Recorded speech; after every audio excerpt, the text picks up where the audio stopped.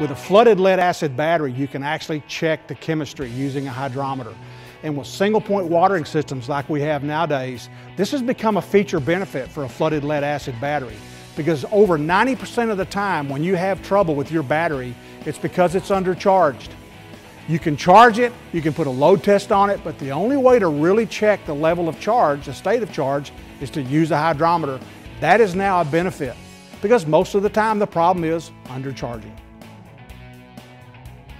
Now, to check the state of charge of a flooded lead-acid battery, the very best way to do it is to use a hydrometer. We use discharge testers where we can and other forms of charging, including load testing. But nevertheless, the most important and best way to check the state of charge is to check the chemistry of the fluid inside the battery.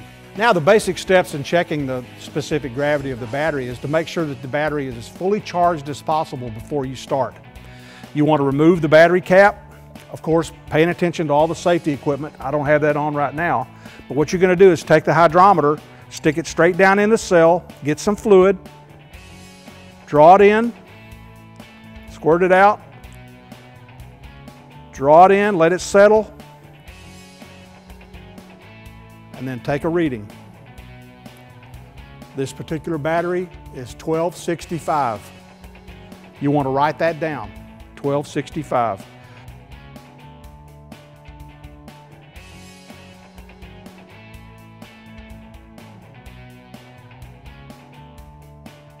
If you have a discharge battery, or if you don't have a chance to charge it and you just want to check the state of charge when it's discharged, do the same thing but write the number down. It'll be a lower value, because in the case of a lower value of a discharge battery, the chemicals inside the fluid are inside the plates.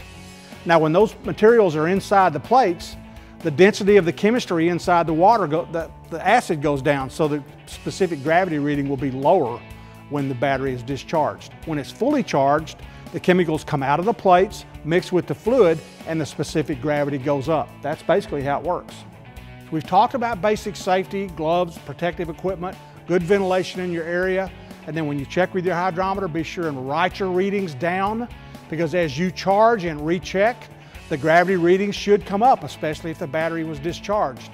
Now, if you're checking the battery and the specific gravity is low, and you've checked our charts at usbattery.com, and you can see that the cells are low specific gravity and charging doesn't fix it, that means that that battery is probably sulfated and has some damage internally.